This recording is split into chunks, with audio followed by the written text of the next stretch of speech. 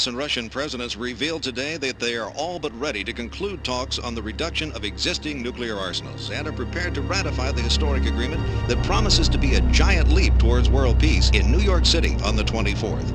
President Weller is slated to arrive in New York City tomorrow and attend the ratification after some last-minute discussions with the Russian president, who's scheduled to fly in on the same day. In a press conference yesterday, a confident President Weller stated to the media, on the 24th, the United States and Russia should be delivering a very Merry Christmas present to the world. In other news,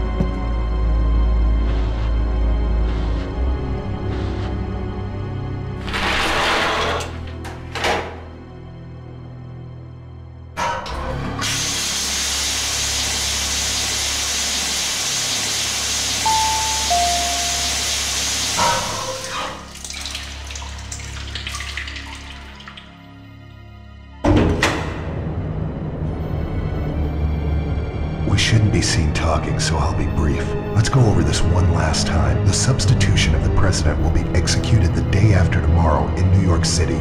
You are not to leave the president's side no matter what. Everything depends on that moment when there's no one but our operatives around him. If we miss this chance, it will throw off the timetable for the invasion. We can't afford any mistake. One more thing, don't forget to make contact with Mr. Diaz in New York. He'll bring the tools and the weapons you need. That'll be all. Let's make this work. But man, put some clothes on, will you? And don't forget to act like a human once you're overground.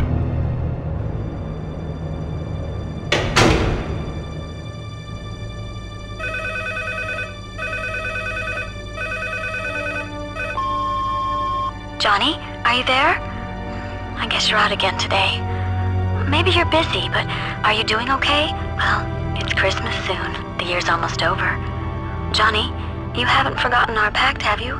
That we'll meet again this year under the Christmas tree in D.C. on Christmas Eve? I don't care how late you show up. Just meet me there, okay? I'll be waiting. Anyway, call me again when you get in.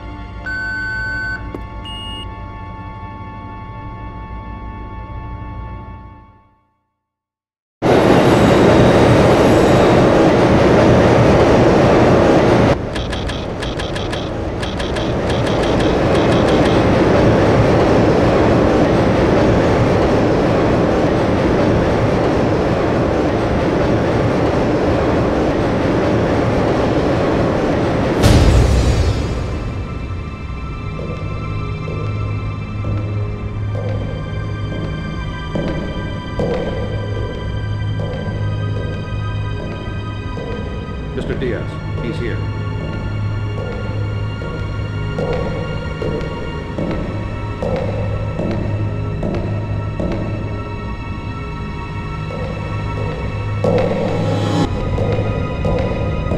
Johnny? It is you, isn't it?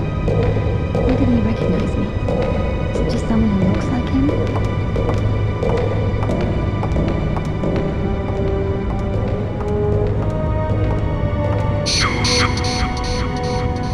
That man.